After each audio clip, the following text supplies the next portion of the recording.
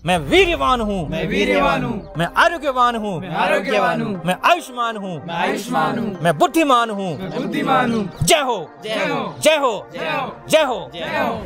एक बार श्वास भरिए जोर से नाक से, छोड़ दीजिए आराम से, फिर भरिए, फिर छोड़ दीजिए।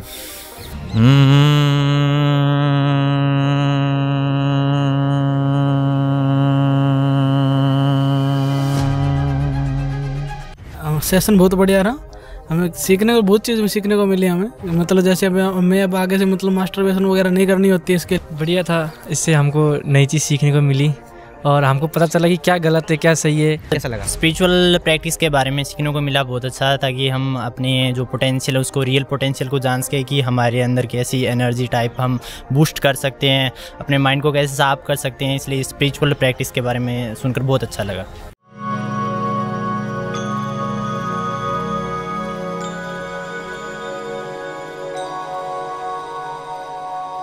नमस्कार दोस्तों, आज हम लोग एक जबरदस्त टॉपिक पर बात करने वाले हैं। बहुत मजा आएगा आप लोगों को। दो बंदे हैं, आप दोनों सपोज हैं, एक लकड़ी देता हूँ, ये पेड़ है, ठीक है, या कुछ भी कह लो, ठीक है।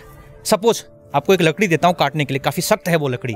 आपको एक कुल्हाड़ी देता हूँ मैं, कुल्हाड़ी, और आपको एक कुल्हाड़ी देता हूँ, ठीक है, काटने के लिए। आप 100% अपना एफर्ट डाल रहे हो उस लकड़ी को काटने के लिए, 100% पूरी जान लगा रहे हो आप, लेकिन आप ओनली 50% एफर्ट डाल रहे हो, लेकिन वो लकड़ी कट रही है 50% एफर्ट में, लेकिन आप 100% एफर्ट डाल रहे हो, वो लकड़ी नहीं कट रही है। प्रॉब्लम कहाँ है ये समझना है आप अपने को। कहाँ प्रॉब्लम होगी? लकड़ी में कोई प्रॉब्लम नहीं है, आप दोनों में भी कोई प्रॉब्लम नहीं है, लेकिन आपको यहां पर दिमाग लगाना है, ठीक है, कि क्यों आपको 100% एफर्ट डालने के बाद भी वो लकड़ी नहीं कट रही है। आप लोग आ जाओ, एक बार आ जाओ, पास में आ जाओ। कोई चमत्कार है क्या? कोई शक्ति क्या है, चीज है? थोड़ा दिमाग लगाओ, आप लोग भी दिमाग लगाते रहना, दिमाग लगाओ, थोड़ा घुमाते रहो उस तरफ। क्या हो सकता है वो? Experience, patience. लेकिन उससे क्या लकड़ी का कटना नहीं कटना, उसका संबंध क्या है? या ये हुई ना बात, शार्पनेस। यानी कि एफर्ट भले ही कम हो, अगर कुल्हाड़ी में धार है तो कम एफर्ट में भी ज्यादा इनपुट मिलेगा। धार नहीं है तो कितनी भी मेहनत करो। हमारे जीवन में कुछ धार कैसे बढ़ाएं? धार का मतलब अपने पोटेंशियल को सही जगह पर लगाना, उसको धार बोलते हैं, या उसको निखारना। तो वही बात है, जब हम हमारे जीवन में अपने पोटेंशियल को बढ़ाते हैं, अपनी धार को बढ़ाते हैं, वो कैसे बढ़े, वो सब डिस्कशन करने वाले हैं। चाहे वो आपकी स्टडी हो, गोल हो, कुछ भी हो सकता है। वो इंस्टेंटली जो भी कुछ आप करना चाहते हो, कुछ सीखना चाहते हो, कुछ समझना चाहते हो, कुछ गहराई में उतरना चाहते हो, किसी को कुछ बताना चाहते हो, दुनिया को कुछ दिखाना चाहते हो, कुछ भी हो सकता है वो। अगर आपके जीवन में वो धार है तब बहुत कुछ मिरेकल हो सकता है। नाम क्या है आपका? मंगलाराम। बता देना अपने बारे में। मंगलाराम। कहाँ से हैं आप? मैं हनुमानगढ़ से हूँ। हनुमानगढ़ से है? हाँ। बहुत बढ़िया। अच्छा, आपकी क्या एज है? एज 21। 21। यस। बहुत बढ़िया। और उसके बाद किसने बोला था शार्पनेस के बारे में? हैं? आपका नाम क्या है? विजय। हाँ, कहाँ से हैं आप? हनुमानगढ़ से। हनुमानगढ़ से। हाँ। ओके, बहुत बढ़िया। दोनों ने आंसर किया है। अब मैं कुछ आप लोगों को एक्सप्लेन करना चाहता हूँ। जन्म से पहले हम लोग माँ के पेट में होते हैं। किस फॉर्म में होते हैं? किस फॉर्म में होते हैं? एक के फॉर्म में होते हैं। एक के फॉर्म में, या क्या बोलते हैं उसको? एम्ब्रोय। हाँ, आप बताओ। सही है, ओके। लेकिन उस भ्रूण को बढ़ने में किसको मेहनत करनी पड़ती है? किसकी मेहनत से, किसकी बुद्धि से वो भ्रूण बढ़ते बढ़ते एक बच्चे का फॉर्म में आ जाता है? वो कैसे संभव होता है? क्या उस बच्चे के पिता को कुछ करना पड़ता है, कुछ सोचना पड़ता है? नहीं सोचना पड़ता है। नहीं। उसकी माता को कुछ करना पड़ता है? नहीं करना पड़ता है। एक और क्वेश्चन, जैसे कि मानो 9 महीने बाद बच्चा पैदा हो जाता है, बच्चे का जन्म होता है, तो उसकी माता को दूध देना होता है, ठीक है? तो वो दूध कहाँ से आता है? माता के शरीर से ही आता है। माता के शरीर से आता है। क्या बच्चे को चिंता करनी पड़ती है उसके लिए? नहीं, बच्चे को चिंता नहीं करनी पड़ती। क्या माँ खुद बनाती है वो दूध? नहीं बनाती है, ठीक है। इसका मतलब सब कुछ ऑटोमेटिक होता है, मानते हो आप? बिल्कुल ऑटोमेटिक होता है सब कुछ। और एक चीज़ पूछ रहा हूँ आपको, ऑटोमेटिक तो होता ही है, बच्चा बड़ा होता है, बच्चा खाना खाता है, हम सब उसी तरीके से हम बड़े होते हैं। हमारे शरीर में खाना अपने आप हजम होता है, अपने आप ब्लड बनता है, ठीक है, और फिर हम बड़े हो जाते हैं और हमें धीरे धीरे सब कुछ समझ में आने लग जाता है। हमारे अंदर भी वैसी क्वालिटी पैदा हो जाती है, वो काबिलियत पैदा हो जाती है। आप ऑब्जर्व कीजिए इस चीज़ को ध्यान से, सब लोग ऑब्जर्व कीजिए। बहुत सारी चीज़ें आपको नहीं लगता है कि हम लोग नहीं भी चाह रहे हैं, जो हमारी रिक्वायरमेंट है, कुछ तो नहीं, सब कुछ ऑटोमेटिक हो रहा है। वो ऑटोमेटिक कैसे हो रहा है, उसमें बेनिफिट किसको है? क्या हमें कुछ बेनिफिट है उससे, है कि नहीं? हमें बेनिफिट है ना? है, बिल्कुल। क्या बेनिफिट है हमें? बेनिफिट जैसे हमारे शरीर को एनर्जी मिलती है ऑटोमेटिक होने से, मतलब अपन खाना खाते हैं वो ऑटोमेटिक पच जाता है, और अपन मतलब अपने शरीर को एफर्ट नहीं लगाना पड़ता उसके लिए। पर अपन शरीर को एफर्ट लगाने के लिए अपन को, अगर वो खाना पच नहीं रहा अपने शरीर में ऑटोमेटिक, तो उसके लिए अपन को बाहर से कुछ ना कुछ इम्प्लांट करवाना ही पड़ेगा अपने शरीर का, जिससे वो खाना पच पाए। जैसे किसी के मतलब पेट में दिक्कत हो गई, जिससे खाना नहीं पच रहा, गैस बन रही है किसी के, तो उसके लिए उसके शरीर को तकलीफ होती है उसको, मतलब खाना पचाने के लिए और करने के लिए। तो इसलिए मतलब अगर ऑटोमेटिक चल रहा सिस्टम तो बढ़िया है। बिल्कुल। आपका क्या कहना है इस विषय में? ऑटोमेटिक जो चीज़ें हो रही है, जैसे आपने बताया कि भ्रूण को किसी चीज़ की रिक्वायरमेंट नहीं पड़ती, कि माता के द्वारा अपने आप वो सब कुछ होता है। तो ये चीज़ें है, बिल्कुल है, क्योंकि जैसे जैसे भ्रूण अपने पूरा बनने के बाद जैसे बाहर होता है, उसके बाद क्या रहता है कि पूरा का सिस्टम ऑटोमेटिक के जरिए, अपने ज़रिए, अपनी माता के जरिए भ्रूण अपना पूर्ण पालन पोषण करता है। केवल भ्रूण की बात नहीं है, हम अगर सभी पूरे क्रिएशन की बात करें, पूरे क्रिएशन की बात करें अपन, तो जो हमारी रिक्वायरमेंट है, पानी की रिक्वायरमेंट है, बारिश हो जाती है, हवा की रिक्वायरमेंट है, अपने आप हमको फ्री में मिलती है। खाने पीने के लिए थोड़ी सी मेहनत करनी पड़ती है, लेकिन फल वगैरह तो अपने आप नेचर से हमें ऑटोमेटिक मिल जाता है। मेरा पॉइंट क्या है इसमें, मैंने इसलिए इतना सब कुछ एक्सप्लेन किया, उसके पीछे कारण ये है, फिर हम लोग अपने लाइफ में इतना परेशान क्यों हैं? फिर जो हमारी रिक्वायरमेंट है, बहुत सारी चीज़ें ऑटोमेटिक हो रही है, अभी तो ये क्लियर हो गया, लेकिन हमारी रिक्वायरमेंट ये भी तो है कि हम अपने पैर पर खड़े हो सकें, हम अच्छी पढ़ाई करें, एग्जाम में टॉप करें, या जो भी, या इंजीनियर बने, आगे फिर हम अपने जनरेशन को एक अच्छी लाइफ दे सकें, ये भी हमारी रिक्वायरमेंट है, ठीक है, हमारी जनरेशन को बढ़ा सकें, ये भी ऑटोमेटिक होने वाला है। लेकिन बढ़िया तरीके से मोस्ट केसेस में क्यों नहीं होता है? क्या आप कोई कुछ कह सकता है इस बारे में? क्यों हम लोग परेशान रहते हैं? क्यों हमें वो आउटपुट नहीं मिल पाता है? क्या वो सब कुछ तो ऑटोमेटिक होता ही नहीं है? लेकिन जो कुछ होता है, इसका मतलब कुछ ऑटोमेटिक हो रहा है, तो इसका मतलब बाकी सब कुछ भी ऑटोमेटिक हो सकता है। कहीं ना कहीं हम गलती करते हैं, तब वो सब वायलेट होता है, तो वहीं पर ब्रेक हो जाता है और हमारी परेशानी स्टार्ट हो जाती है। समझ में आ रहा है सबको कुछ मैं कहना चाह रहा हूँ? जो कुछ समझ में आया आपको? हाँ, आ गया। समझ में आ गया आपको? समझ में आ गया आपको? समझ में आ गया? हाँ, ठीक है सर। कुछ कहना चाहते हो? आप बताओ सर। मेरे हिसाब से तो सर आदमी की डिजायर जो होती है ना, वो ले डूबती है। हाँ, बताओ। जैसे कि आप मान लो कि आप किसी पढ़ाई कर रहे हो, आप हाँ, मान लो नंबर भी आ रहे हैं, पर आपकी भी रहता है कि भाई अगर नंबर तो आ रहे हैं, मैं इससे भी टॉप करूं, जबकि आपके नंबर आ रहे हैं, आपका सिलेक्शन भी हो जाएगा कहीं पर भी, पर आपकी ये रहता है कि टॉप की रहती है इच्छा।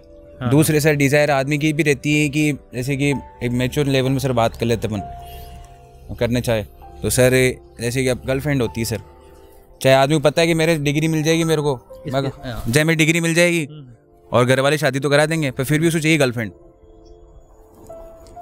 वो भी उसकी एक ऑटोमेटिक नहीं होती सर, वो उसको पता है कि मिलेगी मेरे को ऑटोमेटिक, शादी मेरी होगी, पर सर उसको मिल जाती है, वो लगता है उसको चाहिए कि मेरे को गर्लफ्रेंड चाहिए।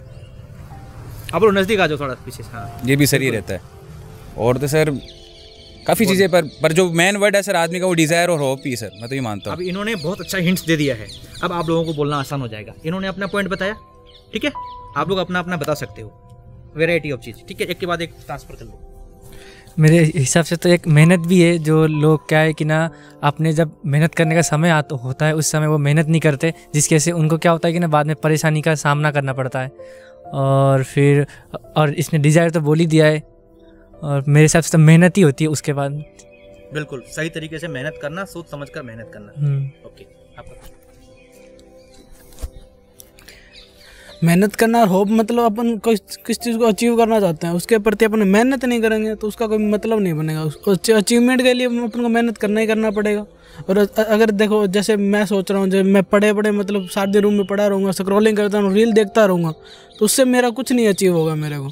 अपन ये ऑटोमेटिक सब ऑटोमेटिक मिल जाएगा, पर अपन उसके लिए मेहनत तो करनी पड़े कुछ ना कुछ तो करना ही पड़े। अगर अपन सो रहे हैं सारे दिन, कुछ खा लिया आप सो गए, तो अपने शरीर में सिर्फ बीमारी होगी और शरीर अपना ख़त्म हो जाएगा। इसलिए अगर को खड़ा होना पड़ेगा, मेहनत करनी पड़ेगी, तभी अपन को कुछ ना कुछ मिलेगा। और तो इस ज़िंदगी में आए हैं तो कुछ ना कुछ करके जाने के लिए सभी सोचते हैं अपने बारे में। मतलब अपन आए हैं, अपने पेरेंट्स हो गए, उनको कुछ मतलब अच्छी लाइफ देने के लिए उन्होंने अपने ऊपर कुछ इन्वेस्ट किया है, उनको मतलब बढ़िया से उसका आउटपुट देने के लिए। और अपने जैसे अपन ऑटोमेटिक जैसे बच्चे हो गए, तो उनको अगर अपन कुछ नहीं करेंगे तो उनको चलो अपनी शादी करवा दी घर वालों ने, तो पीछे जो लेडीज आएगी जो अपनी वाइफ होगी उसकी भी तो कुछ होप होगी कि हस्बैंड ये करके देगा, मेरे को ये करके देगा। तो मतलब उसकी जो आशा होगी, होप होगी, उसको फुलफिल करने के लिए मतलब अपन को पूरी अपन को मेहनत करनी पड़ेगी। मेहनत करके अपन को कुछ ना कुछ अचीव करना पड़ेगा, जिससे मतलब अपन इस वर्ल्ड में है तो रह सकें और बढ़िया से ज़िंदगी जी सकें अपन। बहुत बढ़िया। आपका पॉइंट, आपका जो पॉइंट होगा ना थोड़ा इससे अलग होगा, बोल पाओगे कुछ? ठीक है, ओके, बोलो। कि जब हम कोई भी बड़े सपने देखते हैं, कोई भी डिज़ायर हासिल करने के लिए, तो उसके लिए हमें एक मेहनत के साथ साथ डेडिकेशन ज़रूरी होता है, डिसिप्लिन ज़रूरी होता है। क्योंकि सब कुछ अकेले हार्ड वर्क नहीं होता, आज के टाइम में स्मार्ट वर्क भी ज़रूरी है। क्योंकि आज के टाइम में क्या है कि हम हर चीज़ को ऑटोमेशन कर सकते हैं, क्योंकि हर चीज़ ऐसा नहीं है कि कुछ भी नहीं हो सकता। ऑटोमेशन आज के टाइम में AI है, उसके अकॉर्डिंग भी हम ऑटोमेशन का हम एग्जांपल दे सकते हैं। इसके साथ साथ डिसिप्लिन सबसे ज़्यादा ज़रूरी है। ऐसा नहीं है कि हम लगातार हार्ड वर्क कर रहे हैं, हमें पता होना चाहिए हमारा राइट गोल और राइट डायरेक्शन क्या है। इसके अकॉर्डिंग ही हम बता सकते हैं कि हम किस डायरेक्शन में जा रहे हैं, क्योंकि एक प्रॉपर गाइडलाइन होनी बहुत ज़रूरी रहती है। इसलिए हम ऐसा नहीं है कि बड़े सपने देख रहे हैं, उसके अकॉर्डिंग हम मेहनत नहीं कर पा रहे हैं, तो मे बी हम उस ड्रीम को अचीव नहीं कर पाएंगे, क्योंकि उसके लिए हमें प्रॉपर गाइडलाइन और डिसिप्लिन के साथ साथ डेडिकेशन भी हमें बहुत रिक्वायरमेंट रहेगी। क्या बात है, बहुत बढ़िया, बहुत बढ़िया, शानदार। क्या नाम है आपका, फिर से बताना? मंगलाराम। ओके, आप बताइए।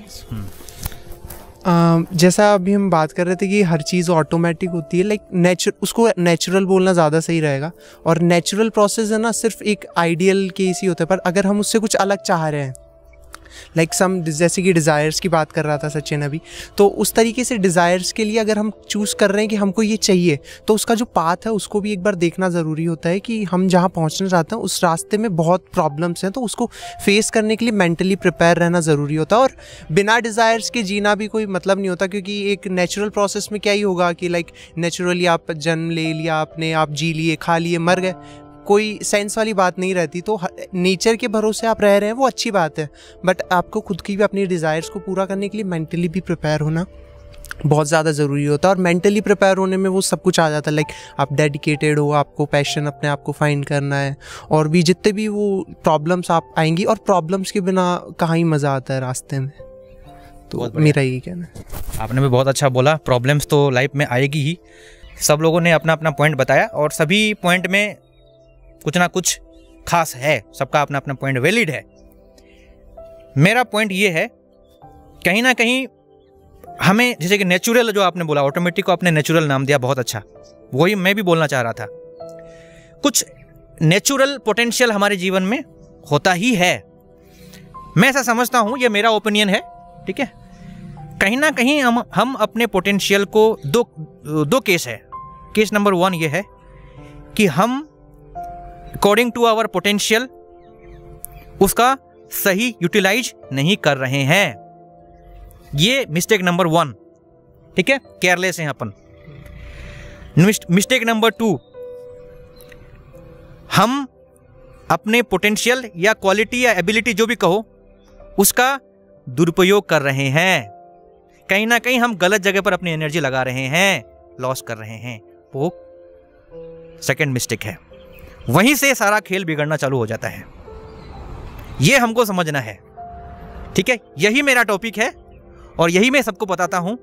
और सभी शक्तियों का भंडार, हर फोकस का, हर कंसंट्रेशन का, हर डेडिकेशन का, हर डिसिप्लिन का, आपने बोला डिसिप्लिन है, हर डिसिप्लिन का सबका जो सोर्स जो है, सोर्स ऑफ एनर्जी जो है वो क्या है?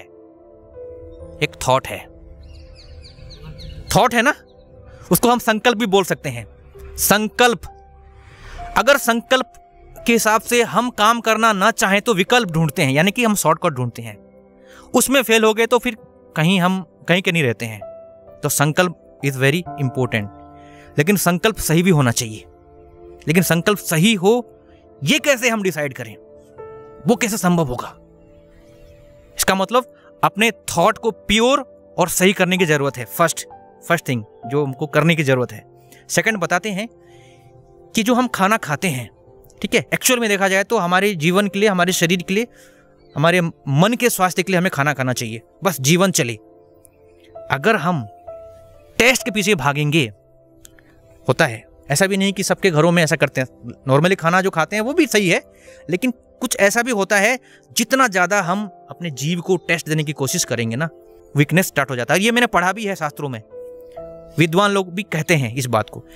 जिस व्यक्ति का अपने जीव पर कंट्रोल है तो उसके अंदर एक अलग ही कॉन्फिडेंस रहता है। जिसको जो मिल गया, जैसे कि मैच में जो मिल गया खा लिया आपने, और उसमें संतुष्ट हो तो आपके अंदर एक इंटरनल क्वालिटी अपने आप बढ़ेगी। और थर्ड चीज क्या है, वो है वासना, जिसको बोलते हैं लस्ट, जिसको बोलते हैं, उसके गलत यूटिलाइजेशन से। तो 3 चीज है, थॉट, टेस्ट एंड लस्ट। अच्छी तरीके से एनालाइज करते हैं और इसका गलत उपयोग नहीं करते हैं। अगर हम जीवन की बात करें तो वासना से हमारी उत्पत्ति नहीं हुई है। बहुत लोग सोचते हैं कि वासना नहीं होती तो हमारा जन्म ही नहीं होता, ऐसा कुछ नहीं है। नेचर की एक प्रक्रिया है, ऑटोमेटिक प्रक्रिया है, नेचुरल प्रक्रिया है। पुरुष और एक स्त्री के अंदर ऑटोमेटिक एक थॉट जनरेट होता है। कैसे जनरेट होता है, उसके पीछे कौन काम करता है? कुछ हार्मोन्स काम करते हैं, न्यूरोकेमिकल्स जिसको बोलते हैं। अगर साइंटिफिकली देखो तो, स्पिरिचुअली देखोगे तो हम कहेंगे कि नेचर की प्रेरणा बोलेंगे है, उसके अंदर ऐसी इच्छाएं पैदा हो जाती है टेम्परेरली, और फिर वो पास आते हैं और एक नए जीवन को पैदा करते हैं। तो मूल में क्या है, थॉट है, ठीक है। लेकिन उसी थॉट को जब हम गलत तरीके से यूटिलाइज करते हैं तो एक व्यक्ति गुंडा बन जाता है, हाहाकार मचाता है, डॉन बन जाता है और पूरी दुनिया में तबाही मचा देता है। क्या है, थॉट से ही, ठीक है। और एक व्यक्ति ऐसा होता है, ऐसे भी लोग होंगे जो अशांत होंगे, परेशान होंगे, दुखी होंगे, भटक रहे होंगे, ठीक है, कुछ समझ में नहीं आ रहा है क्या करें क्या नहीं करें, कहाँ जाएंगे और कहाँ जा रहे हैं, सही जा रहे हैं या गलत जा रहे हैं ये भी पता नहीं उनको।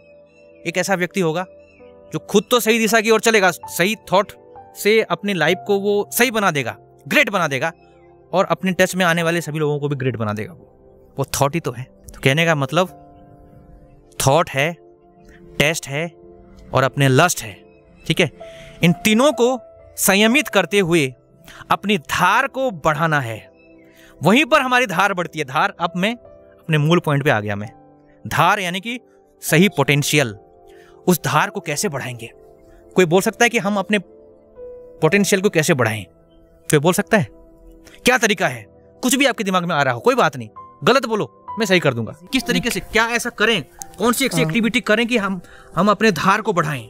एक्टिविटी तो नहीं, जैसे सर थॉट है। जैसे कि सपोज मैंने सोच लिया कि मेरे को आज पढ़ाई करनी, या पढ़ाई छोड़ो, मैंने सोच लिया कि मेरे को मीठा नहीं खाना, बट एक अंदर से थॉट आता है, वो इंटरनली हमें कन्विंस करने की कोशिश करता रहता है कि हाँ मीठा खा लेंगे ये हो जाएगा। लाइक इंटरनली हम अपने आप को कन्विंस करता रहता है, वो हमें संकल्प से भटकाने के लिए, ऐसा कहें तो। बस ईजिली है ना, अपने संकल्प को, चाहे कोई सी भी सिचुएशन आ जाए, उसको डिनाई नहीं करना कि लाइक, या फिर एक्सेप्ट नहीं करना कि मेरे को मीठा, चलो एक खा लेता हूँ, एक खाने से क्या हो जाता है। बस वहीं हम संकल्प से हट के चले जाते हैं। एक चीज मैं ऐड करूंगा, कई बार क्या होता है कि हमारा विवेक तो काम कर रहा होता है, हमको सही गलत का पता भी रहता है, फिर भी हम उसको यूज नहीं कर पाते हैं। यानी कि जानबूझ के भी गलती करते हैं। कई बार हम जानते हैं कि हमारी शादी नहीं हुई है, माँ बाप भी शादी कर देंगे, एक दिन समय आएगा, जैसे कि इन्होंने बहुत अच्छा बोला। आपका नाम फिर से बता दीजिए। सचिन शर्मा। कहाँ से हैं आप? सिक्कर। हमें पता भी रहता है इस मामले में, लस्ट के मामले में हमें मालूम भी रहता है कि हम किसी को गलत दृष्टि से देख रहे हैं, ठीक है, पता भी रहता है कि गलत है, हमारा दिल कह रहा होता है, सबकॉन्शियस माइंड कह रहा होता है कि तू गलत नज़र से देख रहा है भाई, फिर भी हम गलत नज़र से देखते हैं। तो वहां पर विवेक क्यों काम नहीं करता है? तो विवेक काम करे, ऐसा क्या करें? इनका विवेक काम कर रहा है, इनका विवेक सपोज नहीं काम कर रहा है, ये मतलब मिसगाइडेड नहीं हो रहे हैं, इनको भी लग रहा है कुछ, लेकिन ये गलत स्टेप नहीं उठा रहे हैं। लेकिन ये इनके क्या प्रॉब्लम है कि इनको पता भी है लेकिन फिर भी गलत स्टेप उठा रहे हैं। इसका मतलब विवेक जगाने की जरूरत है। वो विवेक कैसे जगेगा? वो धार को वही धार करना है, हमको शार्पनेस बढ़ाना है। मैं अब तरीका बता रहा हूं आपको। एक ही चीज है इस दुनिया में, अपने धार को बढ़ाने के लिए, अपने फोकस को बढ़ाने के लिए, अपने कंसंट्रेशन को बढ़ाने के लिए, सब कुछ, अपनी मेमोरी को इंक्रीज करना, अपने विवेक को जगाना, अपने अंदर की शक्ति को जगाना, हर तरह की क्वालिटी पैदा करना, डेडिकेशन की जो आप बात कर रहे हैं, मेहनत की जो बात कर रहे हैं आप, वो है क्या है? Spiritual practice. स्पिरिचुअल प्रैक्टिस जो आप मेरे वीडियो को देखोगे उसमें समझोगे। आपकी तरह कितने लाखों स्टूडेंट्स हैं ना जो पहले नहीं उठते थे सुबह, उनको ऑटोमेटिक ऐसा लगता है जैसे कोई उठा रहा है, क्योंकि शरीर को उन्होंने इस तरीके से रिवायर कर दिया जो मैंने सिखाया उन लोगों को, जो कभी संभव नहीं था। 7 बजे, 8 बजे, 9 बजे उठते थे, वो यहाँ तक कि 3 बजे भी उठते हैं, 4 बजे भी उठते हैं। 1 घंटा टाइम दे दो बस। उठने के बाद चुपचाप थोड़े समय के लिए बैठ जाना और एक संकल्प कर लेना। मैंने बोला था ना संकल्प के बारे में, एक अच्छा संकल्प कर लेना। वो संकल्प पूरा हो चाहे ना हो, वो सेकेंडरी चीज है। आपको टेंशन नहीं लेना है कि मैं कर पाऊंगा या नहीं कर पाऊंगा। अच्छा कुछ संकल्प करो। आज मेरा काम क्या है, मुझे कहाँ जाना है, क्या क्या काम है, और ऐसा सोचो कि जो भी मैं करने वाला हूं, जो भी मैं पढ़ने वाला हूं, मैं अच्छा ही करूंगा, अच्छा ही होगा। अपने माइंड को आप ऑर्डर दो, ठीक है। एक इसको बोलते हैं पॉजिटिव अफर्मेशन। आप ये भी उच्चारण कर सकते हो कि मैं ऊर्जावान हूं, मैं बुद्धिमान हूं, मैं आयुष्मान हूं, यानी कि मैं स्वस्थ हूं, मैं आरोग्यवान हूं, ठीक है, मैं वीर्यवान हूं। ऐसा भी आप सोच सकते हो। उस तरीके से आप सुबह सुबह एक अच्छा संकल्प कीजिए। उसके बाद फ्रेश हो जाइए। मतलब ये बोल रहा हूँ, नींद खुलते ही एक बार बैठ जाओ अपने बिस्तर पे। ये स्पिरिचुअल प्रैक्टिस का एक पार्ट है, ये अलग कुछ नहीं है। ये यानी कि आप बहुत बड़ा कुछ करने की जरूरत नहीं है, आपको कहीं दूर जंगल में जाकर कुछ करने की जरूरत नहीं है, इधर ही बैठे बैठे होगा सब कुछ। उसका फ्रेश हो जाओ। फ्रेश होने के बाद चाहे आप नहाओ चाहे मत नहाओ, अगर संभव हो तो नहा लो, कोई दिक्कत नहीं। नहा सकते तो कोई दिक्कत नहीं। आप थोड़ा शांत होकर के बैठ जाओ, ठीक है।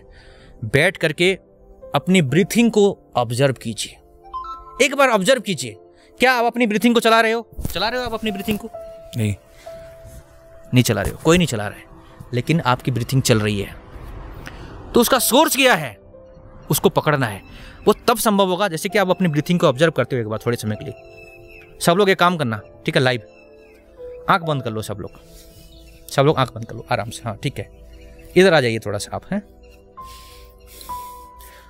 एक बार श्वास भरिए जोर से नाक से,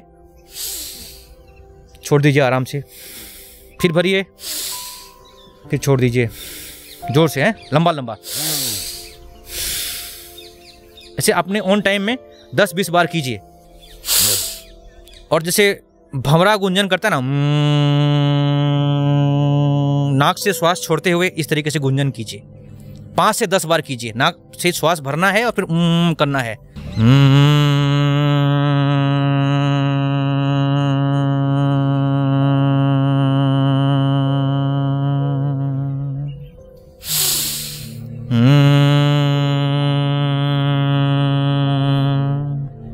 जब इस क्रिया को आप करोगे तो कान बंद करके करना, ठीक है। अभी तो खड़े खड़े करवा रहा हूं मैं। इसको भ्रामरी प्राणायाम भी बोलते हैं। आप खुद ही देखो थोड़ा सा, ये तो चलो 1 मिनट के लिए हमने किया, अगर आप 10 मिनट के लिए करोगे ना, आपके ब्रेन से ना, आपके ब्रेन में ना को गामा वेव्स रिलीज होता है, आपकी मेमोरी स्ट्रांग होती है, ठीक है। ये एक प्रयोग है। दूसरा, कुछ ऐसे प्राणायाम्स होते हैं जो आपको मैं बताना चाहता हूँ। अभी तो मैं सिखाने पाऊंगा, लेकिन आपको नाम बता देता हूँ। आप मंथनहब देख लेना, उसके लिए एक प्लेलिस्ट बनी हुई है स्टडी मोटिवेशन करके, उसको देख लेना। उसमें सारा प्राणायाम मैंने बताया हुआ है। नाड़ी शोधन प्राणायाम, भस्त्रिका प्राणायाम, ऊर्जाई प्राणायाम, ऊर्जा अपने ब्रेन की ऊर्जा को बढ़ाने के लिए, ब्रेन की इलेक्ट्रिसिटी को और ज़्यादा पावरफुल बनाने के लिए, तब ब्रेन अच्छे से फंक्शन करने लग जाएगा। आप एक्सपेरिमेंट कर लो, ठीक है। 15 दिन तक एक्सपेरिमेंट कर लो ईमानदारी से, सुबह उठ करके। आपको हेल्प करने के लिए बहुत ही इंफॉर्मेटिव वीडियो है, बहुत ही इंस्ट्रक्टिव वीडियो भी है। सारा इंस्ट्रक्शन पूरा ABCD की तरह आपको समझाया गया है। ये आपके शार्पनेस को बढ़ाने के लिए। उसका फायदा क्या है? आप कम मेहनत में, कम टाइम में ज़्यादा आउटपुट ला सकते हैं अपनी लाइफ में, बहुत बड़ा कर सकते हैं। आपकी मेहनत बेकार नहीं जाएगी और आपकी जो एनर्जी जो है इधर उधर बिखर रही है वो भी नहीं बिखरेगी। और मेरा जो टॉपिक है सबसे क्रूशियल टॉपिक है, सबसे इम्पोर्टेंट टॉपिक है, वो है ब्रह्मचर्य। मेरे चैनल का मेन टॉपिक है ब्रह्मचर्य। सबको मालूम है हमारे पूर्वजों ने हमको सिखाया है, लेकिन हाँ आज के टाइम पे मिसगाइड करने वाले लोग इतना मिसगाइड, जबरदस्ती मिसगाइड कर रहे हैं कि तू ये कर, लगा रहे तू इसमें, ताकि वो अपने पोटेंशियल को यूज ना कर सके। आप स्वामी विवेकानंद को देख लो या जो भी हमारे गुरुओं को देख लो, हर कोई यही कहेगा आपको कि भैया तुम स्टूडेंट हो, 25 साल की उम्र तक ब्रह्मचर्याश्रम बोलते हैं। क्यों? क्योंकि वो अपनी पूरी एनर्जी को वो अपने गोल में, अपने स्टडी में, अपने लक्ष्य में लगा सके। कहीं ना कहीं हम अपनी शक्ति को इस तरीके से बर्बाद कर रहे हैं और हमें और ज़्यादा मिसगाइड करने वाले लोग बोलेंगे कि एक महीने में कितनी बार करना चाहिए। हाँ, 21 बार करो, प्रोस्टेट कैंसर नहीं होगा। ऐसे एक वीडियो आया था, अभी बहुत ज़्यादा पॉपुलर हो गया। कौन से टीवी का वो, कौन से न्यूज़ चैनल का वो, पता है किसी को? तो आप बोल हाँ कर रहे हो ना। देखा था वो रील आई थी, इतना नहीं देखा। देखा है ना सब लोगों ने? देखा था। क्या देखा था? उसमें एक शो होता है, उस शो में एक तो डॉक्टर बैठी होती है और उसका कोई इंटरव्यू ले रहा होता है। तो सामने से पूछता है कि ना हमको महीने में कितनी बार करना चाहिए। मेरा दोस्त ने मेरे से पूछा था क्या करना चाहिए, मास्टरबेशन कितनी बार करना चाहिए। तो वो बोलती है कि ना जितनी बारी करो कि ना तुम्हारे अंदर इतना सारा है कि ना कभी ख़त्म नहीं होगा। और अगर मैं तो ये भी कहना चाहूँगा, अगर तुम महीने में 21 बार जो भी करता है उसको प्रोस्टेट कैंसर नहीं होगा।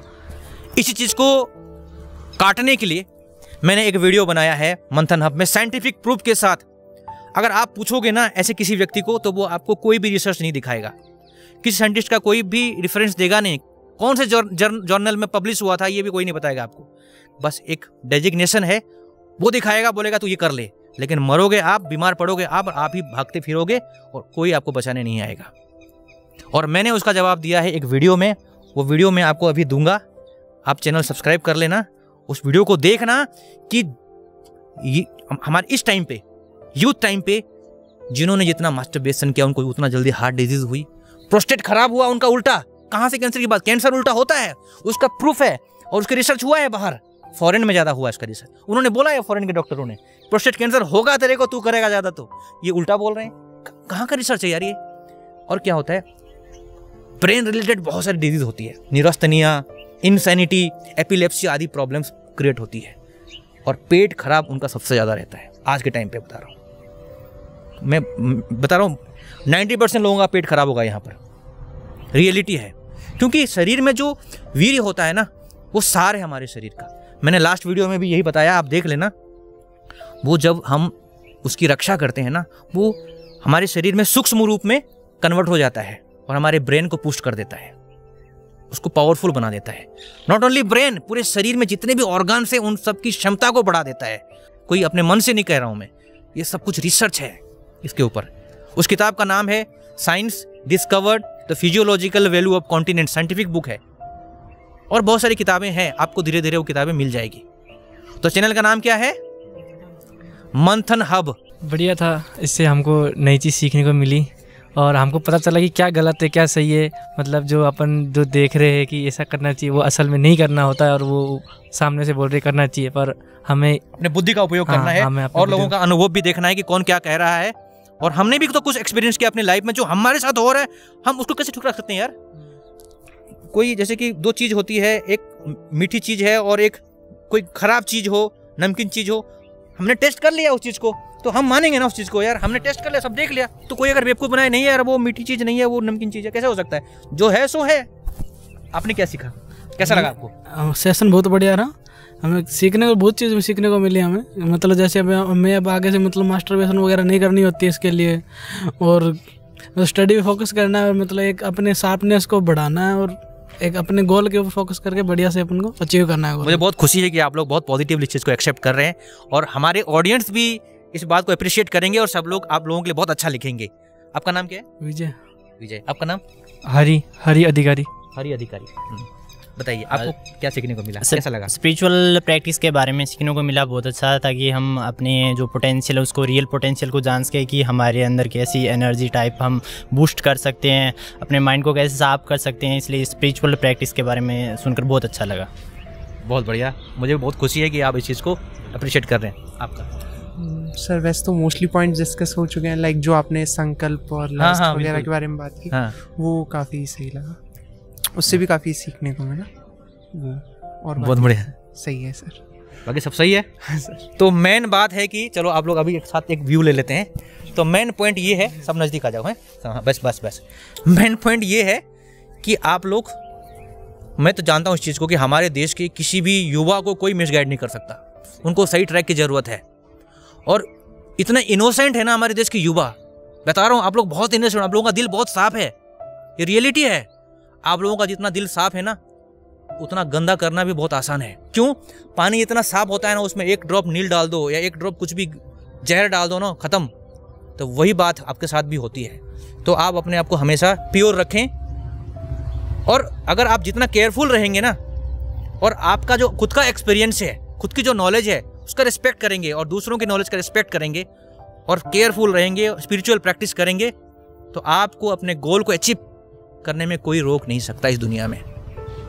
और मैं यही एक्सपेक्ट करता हूँ आप लोगों से, मैं यही आशा करता हूँ कि आप लोग भी मंथनअब देखिए और औरों को भी दिखाइए। मैं वीर्यवान हूँ, मैं वीर्यवान हूँ, मैं आरोग्यवान हूँ, मैं आरोग्यवान हूँ, मैं आयुष्मान हूँ, मैं आयुष्मान हूँ, मैं शक्तिमान हूँ, मैं शक्तिमान हूँ, मैं बुद्धिमान हूँ, मैं बुद्धिमान हूँ, मैं वीर्यवान हूँ, मैं वीर्यवान हूँ, मैं आरोग्यवान हूँ, मैं आरोग्यवान हूँ, मैं आयुष्मान हूँ, मैं आयुष्मान हूँ, मैं बुद्धिमान हूँ। मैं बुद्धिमान हूँ। जय हो, जय हो, जय हो, जय हो, जय हो। जय हो। मजा आ गया, माइंड फ्रेश हो गया ना।